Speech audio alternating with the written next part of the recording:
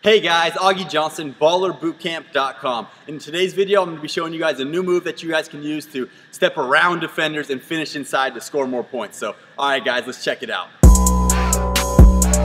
Okay, so one thing that you need to master, especially if you're a guard, is what I call the last dribble principle. So this is something that I've noticed that a lot of players use, especially the smaller guards, to finish inside. Now what the last dribble principle is all about is just making sure that that last dribble that you take before you get into your two steps or before you get into your jump stop or whatever it is, you gotta make that dribble count. Okay, so for example, with this last dribble principle, here's just a quick look at what I'm talking about. When I'm driving, this last dribble that I take, I need to slam the ball, step off my left foot at the same time, and then get into my two steps. That way, I'm really able to maximize the distance that I can take with my two steps, and I can do whatever I want with my two steps, okay? I can change directions with my Euro step or whatever it might be. Okay, so let me just show you what I'm talking about and really demonstrate how powerful this last dribble principle is with the amount of distance that I can cover by really pounding and slamming that last dribble. Let's take a look. Okay, so now that you understand that last dribble principle, which really the most important thing about it is that I'm slamming that ball off my left foot, okay? If I'm dribbling with my right hand, I'm gonna slam that ball and then use my two steps. So once you've got that down, then you can start doing more advanced things, okay? So for example, this next move that I'm gonna teach you, this is something that you'll see Kyrie, Steph Curry, Westbrook, a lot of the guards that are elite finishers in the NBA, they'll use this exact move and this exact principle to score the ball, okay? So what I'm gonna do is I'm actually gonna use my two steps to, go a pretty far distance with those two steps, as well as change direction and step around my defender. Okay, so let me just show you what it looks like and then I can break it down to more detail.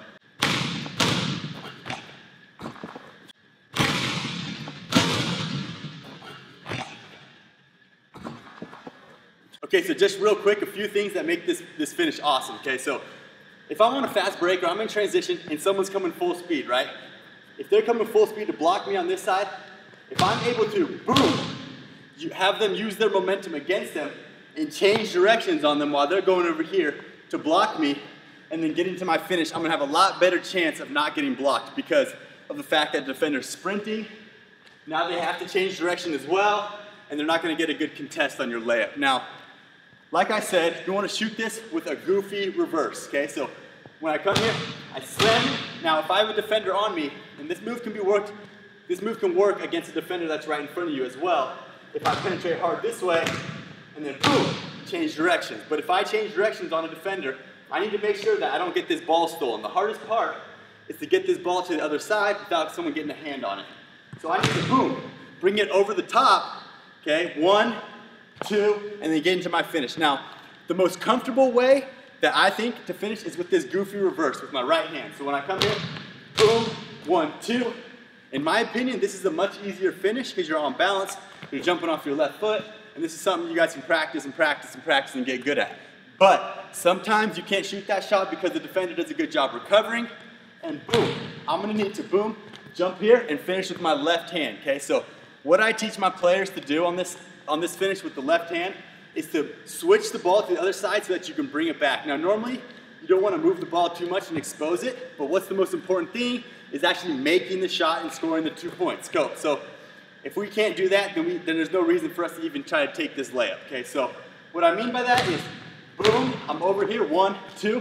Now before I go up and try to finish with this left hand, I need to get on balance in the air, okay? Because I'm gonna be shooting the ball off the same foot that I jump off of, which is a difficult, more high level shot. So to get on balance in the air, to make this shot, I need to jump up, switch this ball to the other side, and switch it back so that I can actually have momentum swinging the ball up into my shot and get a spin on it, okay? So that's basically how this works. I'm gonna show it to you guys one more time full speed so that you can actually see me moving the ball and bringing it back. And then, like I said, at the top, you wanna put a little spin on it, put a little English on the ball so that it'll suck into the hoop, okay? If you put the right amount of spin, that ball's gonna hit that backward and just suck it right into the hoop, okay? So let me go ahead and show you guys what this looks like one more time full speed.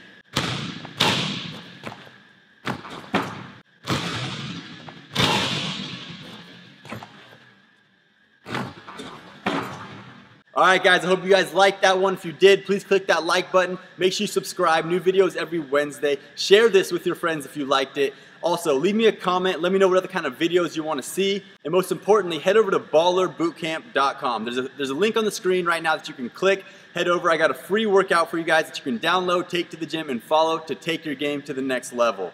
All right, guys, if you're on a mobile device, click that first link in the description, and I'll see you guys inside that workout.